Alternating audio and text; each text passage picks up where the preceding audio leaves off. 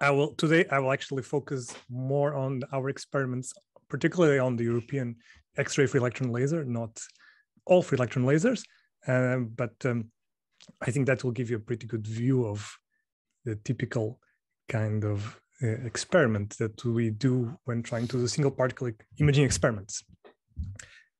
And first, I would like to talk a little bit of what we are trying to achieve and how that can be achieved in multiple ways. And so one long-standing goal of scientists had been how to image single proteins. And there was a seminal paper from Richard Henderson in 1995, where he compared different ways to probe proteins, single proteins. And he came to the conclusion that given that the elastic cross-section for electrons is so much higher than for X-rays and also for neutrons, electrons are the best way to go about to image proteins. And furthermore, there was less damage caused by the electrons. And so there's this huge gap of about 10 to the 5 in terms of the signal that one can extract from a single electron compared to a single X-ray, roughly. I mean, depends on the exact energies and so on, but about this order of magnitude. And this has given rise to this cryo-EM resolution revolution that gave rise to a Nobel Prize a couple of years ago. And it's exploding all around the world with EM machines popping out everywhere and spectacular work being done. So, but we're here, I guess, to talk about X-rays. So where do the X-rays come in? So cryo-EM can do, like I said, spectacular work, but in terms of time-resolved imaging, it is difficult to go to very short time resolutions, given the time that it takes to freeze the sample, and just also because you cannot really put a lot of electrons all bunched up together due to the space charge effects. And so you're typically limited to time resolutions on the order of several milliseconds, like tens of milliseconds. In principle, we would also like to look at things that are faster, because many biological processes are faster. There are many domain motions which are on the microsecond level or to very few milliseconds, and then even faster loop motions and other kinds of motions take place at faster timescales. So how can we try to look at this? How can we investigate this?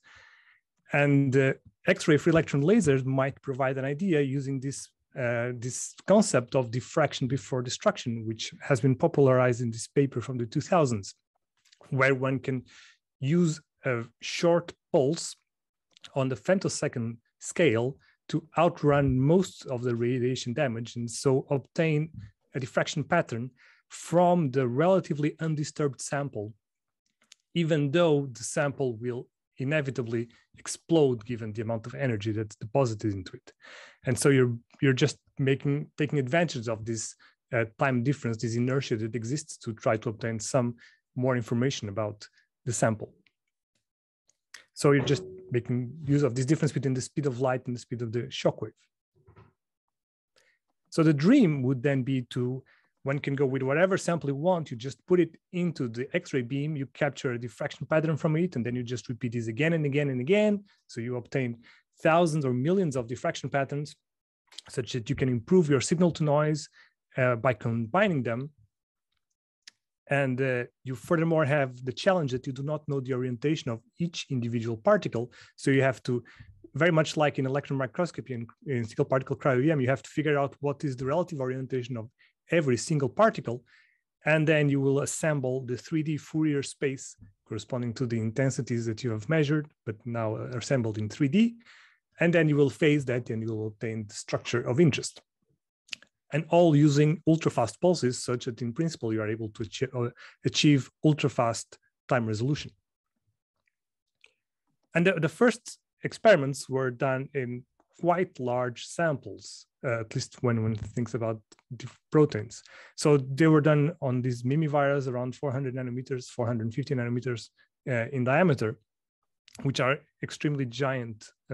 They're giant viruses, very large for a typical virus. These are more normal sized viruses, let's say. And they gave beautiful diffraction at the LCLS, and they were reconstructed. And this all worked very well. surprisingly well, given that it was kind of the first experiments that we've done on a real free X-ray free-electron laser. But then we wanted to try to progress this to go to smaller and smaller particles. And one of the first ones that we tried were these 100 nanometer carboxysomes, which are some cell organelles from certain photosynthetic cells. And they are supposed to be icosahedron. So they have a certain amount of heterogeneity, but they are roughly icosahedral.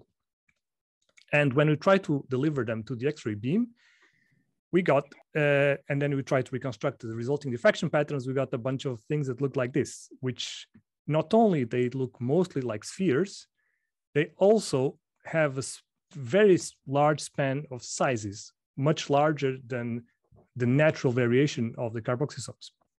So maybe there could be something wrong with sample preparation and so on, but we actually had quite a lot of experience already preparing these samples. So there was something else going on. And the most likely explanation is that to be able to deliver our particles, in this case, the carboxysomes, to the X-ray interaction region, what we do is we start with a solution, and then we create an aerosol of small droplets. And then those aerosol droplets will dry out, and you will end up with your sample. But the problem is if there is some contamination within the original solution, and when you're working with biological samples, it is hard to avoid having some contamination. Those contaminants will then also deposit somewhere, those that are not volatile. So they will either create these small clusters of contaminants, or they will deposit on top of the sample of interest. And this is what we thought that had happened. And so to try to investigate this, we developed some laser scattering to be able to measure the sizes of the droplets that we generate. And we did this first using the traditional method that we had been using for several years, called gas dynamic virtual nozzles. And this gave a quite broad size range in terms of the droplet that you get. So you can see everywhere from 500 nanometers to 1.5 micron. And this is relatively large. We would like to have smaller droplets. And to do that, we then changed to electrospray, which gives us a much more monodispersed droplet sizes of around 150 nanometers in size. So that was much better. And then we were able to repeat the experiment using an electrospray as a source of to generate the droplets, and using the same kind of preparation for the carboxysomes, we got these much better looking diffraction patterns, and you can see the reconstructions, they look much more like icosahedron. So that seems to have solved one of the main difficulties in trying to go for smaller and smaller particles, which was getting a sample delivery method that could work with small particles. And we actually even managed the TLCLS first to look at some relatively small viruses. So this is 35 nanometer tomato bushy stunt virus. And this is what we were expecting to have. This is the measurements that we got, and they match pretty well.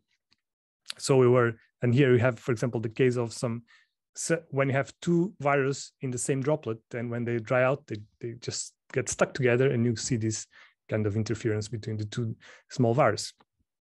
And before, we always got some balls which are larger than the size of the virus that we were expecting. So that worked fine. So if now that we could see this, we then wanted to go and be a bit more ambitious. So if we can see 35 nanometer viruses, can we go for single proteins? And the first experiment that we did was to look at Rubisco at the LCLS.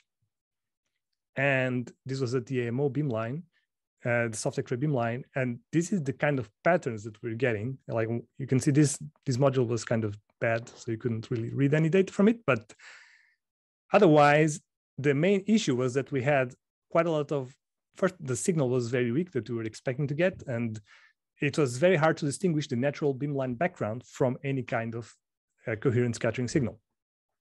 So the result was inconclusive. We don't know if we were able to see any kind of protein scattering or not. At the same time, we also started to develop ways to quantize the amount of fluence that we're getting on each of the particles that were being hit. And we could see that we had For example, this is from an experiment in 2012 at the AMO. By looking here at basically at the intensity of the central speckle and modeling the particles as spheroids, we can, and knowing the density of the particles, we can estimate how many X-rays are shining on the particle.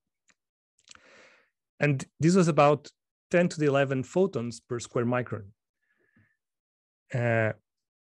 And even going to nanofocus at CXI, so harder X-rays, we got below still 1 millijoule per square micron, which is, one might think is relatively low, given that the free electron lasers produce multiple millijoules of pulse energy. And here we're supposed to be on a nanofocus beamline with a focal spot, which is definitely below a micron. So why do we get so few photons on the sample? That's, well, there are many losses. That seems to be the main explanation, but that was always a little bit frustrating. And when we started, when simulating diffraction patterns with these kind of parameters, this is, for example, what we were expecting to get from the single Rubisco at AMO. You can see, you basically can only see the central speckle, which can be very hard to distinguish from beamline background, and you can't really see anything else. So it's hard to know for sure what you're actually seeing. But using parameters from the SQS beamline at European XFEL, or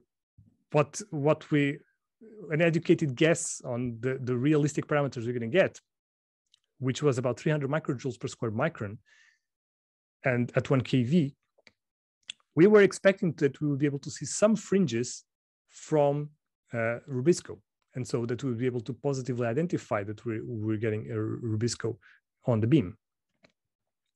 And then we started, and now the European XFEL started, and we were able to actually do experiments. But first, we were only able to run things at SPB. And one of the important things to try to check was whether one could actually use the high repetition rate, this very special pulse structure of the European XFEL, which has pulses that can come with a 1 megahertz repetition rate within a train, and then a very long time without any X-rays between different pulse strains. So could this kind of pulse structure be used to do single particle imaging experiments? And the expectation was yes, but we had to confirm this experimentally. And the first experiment, we had, as you can see, very bad focal spot.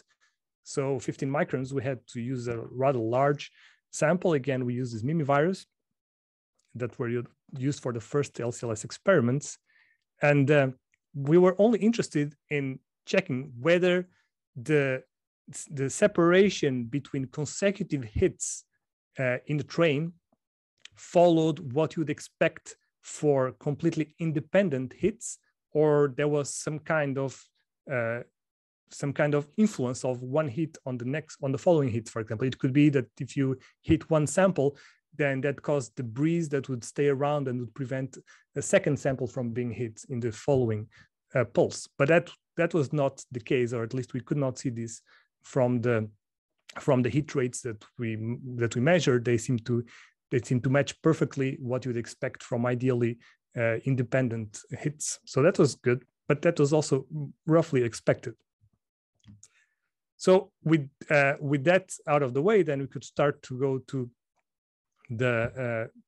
to running experiments at this soft X-ray beamline with really small samples. So the first one we started was with this E. coli ribosome.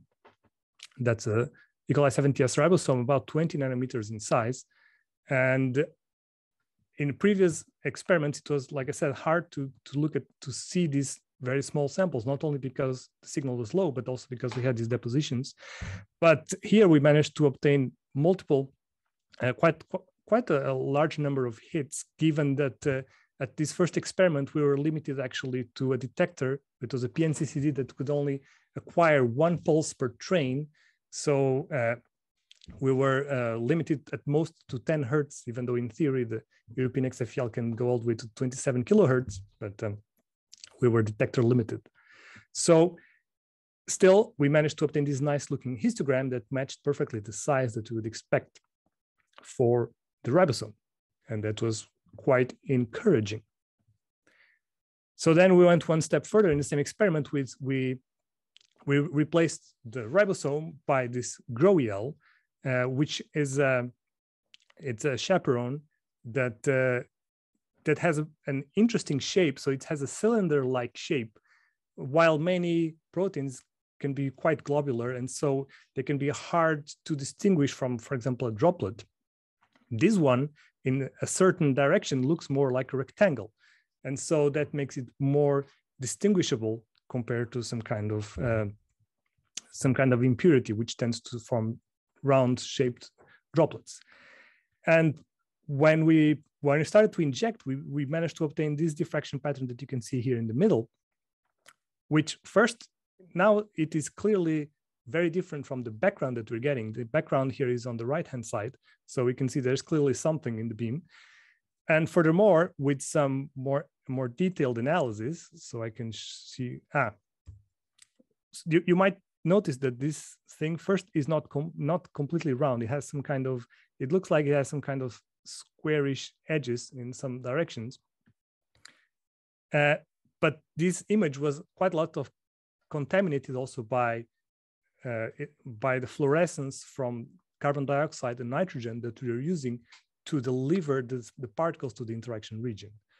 And if we actually do a histogram of the values that we get in our PNCCT, you can see there's the 0 photon peak corresponding to pixels without any X-rays. And then you have this bump here corresponding to fluorescent photons. And then only here we have the bump corresponding to elastically scattered photons. So given that this detector has such a nice or such low noise, such a nice energy resolution, we were able to simply discard all the pixels that contain fluorescent photons and only keep the elastically scattered photons. But we still had a decent amount of background, a large amount of background, let's say, coming from elastically scattered photons on the gas that was used to deliver the sample to the interaction region. So the left-hand side here shows an image of the detector when we were not delivering sample to the interaction region, meaning that there was no CO2 and no nitrogen. So this is purely from scattering from elements within the beamline, and that was only 65 photons per shot. When we turn on the gas, we get 17,000 photons per shot. And that's only the elastically scattered photons. There's even more the fluorescent photons, which in the end makes it so that you only get an increase of about a factor of 2 when you actually have a hit of the single protein, the GREL. So that's one area where we're definitely working, trying to reduce this background, and there are a bunch of ideas on how to do this. But we still had to know whether what we hit was actually a GREL. And to do this, we simply compared the diffraction data that we got to the well-known X-ray crystal structure and also cryo-EM structure for GREL. And they actually matched remarkably well. So here on the left-hand side, you have the GREL, the experimental data. Here we have on the right-hand side, the crystal structure of GREL. And here in C, we have just, if you take the crystal structure and then you try to calculate the diffraction pattern in the same geometry as we were doing the experiment. And then if on top of it, you add the experimental gas background that we measured, then we end up with things that are quite similar. But if we went and digged a little bit deeper, we saw that the match was actually not perfect or not even that good, regardless of the orientation of the GREL. And you can see here just on the small angle scattering patterns, just by azimuthal integration of the signal, if we just take the data and compare it to the PDB, then the PDB always has a much larger bump here in this region, in this Q range. And this bump actually comes from the hole that exists through the GREL. So we thought about it, and it is very likely that when we inject when you start with GREL in solution and then it dries out, that it doesn't dry out completely, but it's still, there's still some water that is stuck within the hole through the cylinder. And besides the water, there might also be protein, for example, which is well known to stay there within, also, for example, also in cryo-EM reconstructions. So we tried to add density there, and when we added some density, some water molecules within the hole, then we got a much better agreement between the experimental data here in green and the model, sorry, the experimental data in blue and the model in green. And now they agree very nicely. So we are very convinced that what we have is a GROEL with a filled cylinder in the middle, and filled probably with a mixture of water and protein and some salt maybe. So that was unexpected, but interesting. So this is our best model fit. And we actually just last week or 2 weeks ago, actually, now we posted the paper, a manuscript to bioRxiv showing all of these results, and also with some cryo-EM reconstructions of the same data or on the same sample, showing that what we're injecting was GROEL. So I would encourage, if you're interested, to take a look at the paper. But so now that we can kind of show that we are able to take a glimpse, get a glimpse of a single protein, how many photons do we really need to get a useful structure with useful resolution to do biology? And if you look at papers from cryo-EM, people have come up with different minimal doses, but this is one of them. And this corresponds to about 1.5 electrons per square angstrom to get some around 3 angstrom resolution in some the limiting case. If we take into account the fact that there's this large discrepancy in the scattering cross-section between X-rays and photons, sorry, between X-rays and electrons, then that would correspond to about 1.5 times 10 to the 13 photons per square micron. If we look at the paper that I showed in the beginning, from showing the idea of this diffraction before destruction, this Neutze et al. From 2000, that paper had simulations with number of photons on the order of 4 times 10 to the 14 photons per square micron. So it was quite a bit above this minimal cryo-EM dose. And so it was not strange that it was possible to get nice results with that. If we now compare this to the experimentally measured fluencies, for example, nanofocus at CXI at the LCLS, we are about still an order of 15 times under this cryo-EM minimal resolution. Or if you compare to the Neutze et al., then it's almost 400 times that we are below that estimate of the 4 times 10 to the 14. So in some sense, very real sense, XFELs still are weak, and they haven't really managed to achieve the power that had been proposed or expected when this paper in 2000 was proposed. But things are improving. So recently at the SPB beamline at European XFEL, we have managed to measure fluencies for the first time above this 1 millijoule per square micron barrier that we had never been able to cross before. And actually, so these are, it's just a bunch of hits on sugar balls, but you can see that you have not only above 1 millijoule, but we have some of them above 10 millijoules. So that's encouraging. And it seems to show that that at the SPB beamline, at least at the time when we did this experiment, we had a true nanofocus focus, and that the amount of X-rays getting there or the loss through the beamline was relatively low. So this puts us at a more interesting position. So the first experiment where I showed the GROEL was only about a factor of 3 below this minimal cryo-EM dose required, if you take into account the fact that also the soft X-rays have a higher scattering cross-section. And this nanofocus measurement at SPB SFX is very close to this minimal dose. So things really are improving. And actually, just recently at the European XFEL users meeting, there was an announcement that they managed to obtain 17 millijoules per pulse at soft X-rays, which is about a factor of 3 higher than what we had when we did this experiment. So they are able to push not only the pulse energy, but also, probably more importantly, the focusing conditions and the transmission through the beamline. and also the background level. So that's also very important. So things are improving significantly. So I think that that in the future, and also using high repetition rate detectors, such that we can acquire much more data, we might really be able to get some high resolution biologically significant data on single proteins. And just to give you an idea of the path that we already went through, we started with these Mimivirus that are in the order of 450 nanometer, like I said, and we're now looking at things that are tiny, like this GROEL, which are definitely tiny, especially if you think that what matters is the volume and not just the area of the object in question.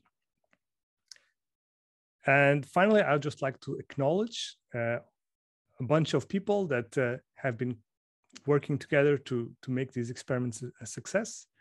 And thank you very much for the opportunity, and I'm happy to answer your questions. Thank you very much, Felipe. And I have to admit that you are the first person of this series who actually stuck to time that it declared half an hour. at the beginning. So congratulations, you did it. So thanks for this talk. And now it's open for questions, comments from the audience. So you can either raise your hand or directly unmute yourself or write questions in the chat if you prefer.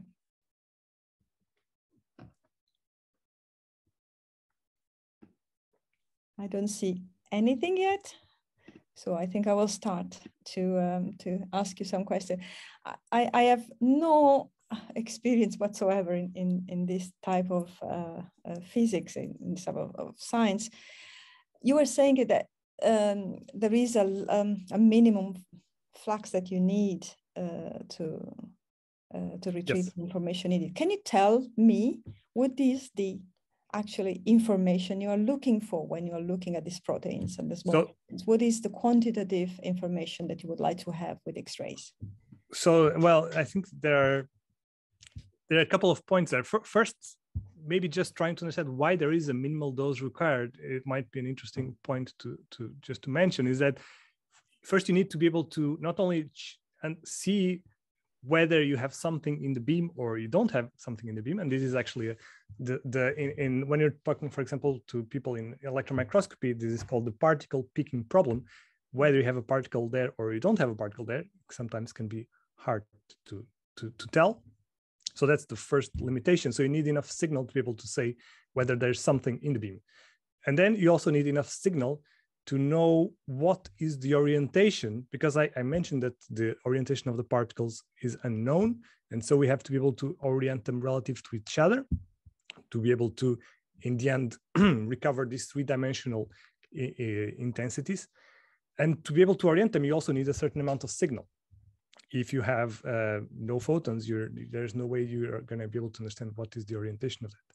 So that's the first part. Then you're saying what kind of information that you want to see. So the kind of information that we got in this experiment from the GROEL only allows you to say gives you only very low resolution features. So we can say what is the overall size of the particle, which matches the size of GROEL.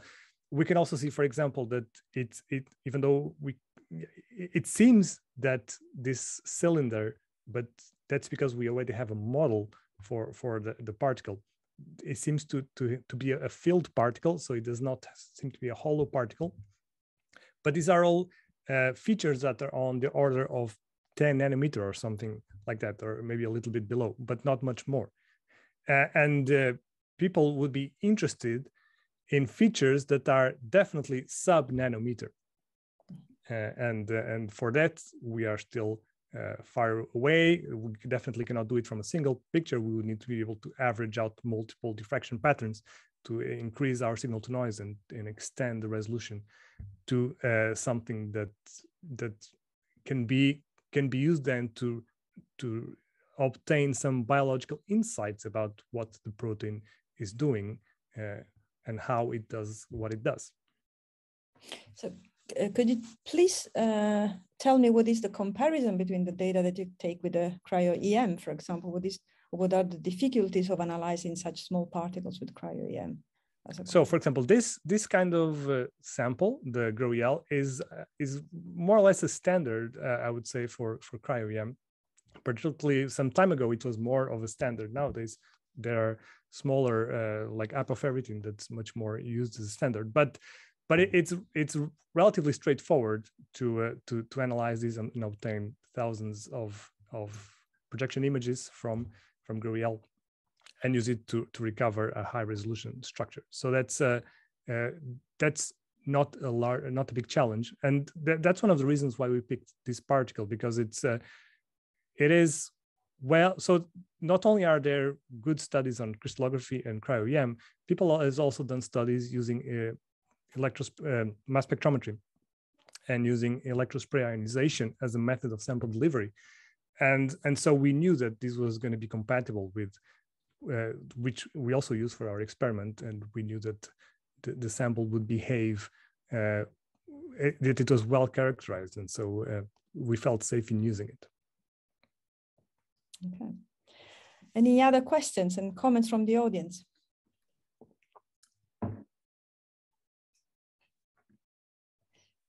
So, Felipe, it seems to me you've gone quite quickly and in a fascinating way through this detailing at the beginning of your talk, but it looks like this data sorting is solved. Basically, you have it in your hand. Left foot. I think so there's also been actually some improvements in the kind of data sorting, especially when one is trying to, so in the ideal case where all the particles are the same, I would say that this is almost solved. I mean, it depends on the kind of signal to noise you have, but it's a well understood problem. But in reality, the particles are not they are not all the same. There is variation within your sample. There are also variations in the experimental conditions. You might not be perfectly stable, particularly at free electron lasers. Things are not very stable typically, and so there will be variation, and how you're able to handle and sort this variation is a more open question. And it's not even just for in the case of single particle CDI. It's I think it's a general issue for structural biology, for example, that people first start to study the more well-behaved, well-ordered systems, which are easier to study, and then one wants to go to less well-behaved systems and things start to get more complicated. But people are able to start to deal with some of this complication. And there was a recent paper by Kartik Iyer on melting gold nanoparticles, where the idea was to just image nanoparticles of gold with different shapes. But it just happened that during the experiment, the previous pulse before the particle gets to the interaction region, the pulse that arrived just before, the tails of it was actually sometimes melting the particle. So you end up with some diffraction patterns of the particle without being melted, and some of them sometimes were melted. So the particles were definitely not uniform. Some of them were half melted, and he was able to properly separate and classify these things. So it's a one initial step in this way toward the heterogeneity of the sample, which was something we're going to have to deal with in the future. Yeah. I see Oscar raise his hands. Can you please unmute yourself, Oscar? Oh yes, thank you, and thank you so much for the talk, Felipe. It was really, I mean, it's hard not to get excited about how much has happened since the first hard X-ray XFELs came online, especially in these kind of fields. So I have a question a bit related to what we just discussed before about resolutions and heterogeneity and all these topics. So I mean, how much is similar to the cryo-EM field? I mean, like when you have these cryo trapping situations instead, I'm thinking like when you go to higher resolutions and have more heterogeneity between molecules in this. So is this a very equivalent problem to the cryo-EM single particle field, or do you have differences given how the sample is treated before when you're injecting it in this, like in terms of sample handling up until the X-ray interaction, like in terms of temperatures and whatnot? Like, I mean, the details of the sample delivery are clearly very different, but the fundamental problem is exactly the same, that you will not have data coming from always a consistent particle, but from a particle in different states.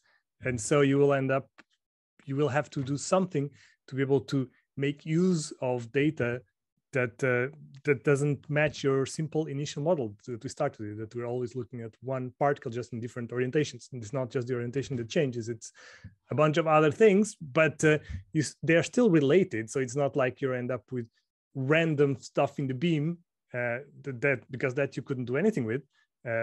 So there's some kind of continuum between having a always homogeneous sample and having a completely heterogeneous sample, and you're a little bit somewhere in the middle, and you have to make use of that and make the best use of the data you can. Thank you. And just to add quickly, for example, we will probably be able to make use of some of the algorithms that people are developing for cryo-EM, and also anything that we can develop probably can also be used for cryo-EM. So it's a two-way situation where we can both make use of things. I see Karina is ready for a question. Karina, go ahead. Hi, I will leave my video off. I'm doing this on my mobile, so I don't want it to collapse. Hello. My question, thanks for the talk. I loved it a lot. My question is a little bit going on from Oscar's, I guess. So when you had the last one, this GROEL that you said was in all cases was filled. So, and previously also with the other sample, you had that it agglomerated on the outside some extra particles. So how much of a problem is it then when you want to go away from what you already know? So as you said, like these structures in principle, they are already known. How can you then rely on your sample prep, or at least the delivery methods? Was this electrospray as well? Yes. GROEL? Okay. The GROEL was electrospray, yes. Yeah. Okay. Yeah, that is a good question, and the fact that there is stuff within the cylinder of the hollow cylinder of the structure of the GROEL is not necessarily a problem. If it's water and protein, for example, is actually you might say it's good because it's we want there to be water. We do not want so unlike when you're doing mass spectrometry, for example, a kind of experiment where you're relying on the mass, here we don't really rely on the mass of the sample. We can look at it and then make the conclusions from that. And we would like to have a little bit of water around the sample because we don't want it we want it to be in as native state as possible, given that it's in gas phase. So the fact that there is water is not necessarily a problem. If there's other things there, and there likely is, so for example, there might be protein, and we actually, when we did some cryo-EM on the sample that we had, and we saw that many of the particles did have some protein within the cylinder. So it's possible that this one also had. That might be more problematic, even though, again, in vivo, the GROEL will very often have protein. I mean, that's what it does. So it's not strange that it has proteins within the cylinder. Other things like salts and other things that might accumulate when the water evaporates, that might be more problematic, because that is something, high concentrations of salt is not something that you naturally have in vivo. Mm-hmm. And so that would be a problem, and we are continuing to work on improving our sample delivery conditions and trying to understand better. One interesting thing, though, was that it is known from mass spec that GROEL often collapses when it's delivered by electrospray. In this case, we did not see that happening. Which is positive, I would say. So it looks more like the solution structure, but we're clearly not in solution. But we will have to work more with this problem. And I think it's, like you say, we have to be aware of what happens to our sample when we deliver it to the beam. Thanks. Oscar. I just wanted to ask more on the infrastructure side. I mean, away from the science, I mean, with a bit like on the topic of Dina with the data sorting and this, and when you're mentioning the European XFEL and eventually making use of all those 27 kilohertz pulses and such, I mean, how do you see the computing infrastructure like, and dealing with these kind of molecular movies on storage and computing side? Like, sort of, is it already kind of a growing concern, or is it sort of still some buffer until it becomes a major problem to actually deal with the data rates coming out of these facilities? I think for many people, this is already a real issue. For us, for our particular experiment, it hasn't yet become a real issue because our hit rates, or the percentage of X-ray pulses that actually hit sample, for us is relatively small. So we can throw away a lot of the recorded data and so only concentrate on the good part. But there are ideas, for example, to do, I don't know if you're familiar with vetoing capabilities of detectors, where you would give a signal because currently the detectors are only able to record a fraction of the pulses that the European XFEL can produce. But in theory, the detectors have the capability that if you tell them which pulses you want to record, and you can do that, for example, by looking at the ions that for example, having an ion time of flight sensor that measures, you can measure protons, that would be relatively fast. And so tell the detector, okay, this time we actually hit something, and so keep this frame. That would dramatically increase how much data we would get. And also as we will improve the sample delivery methods, so we're improving on increasing our hit rates and so on, and improving our focusing methods for the particles, this will probably at some point become a serious problem, yes. Thank you. But we're just hoping the crystallographers will fix it before we get there. Any other questions, comments from the audience? I think this is was slightly touched before. Felipe, what is the hit rate? You didn't say. What is the?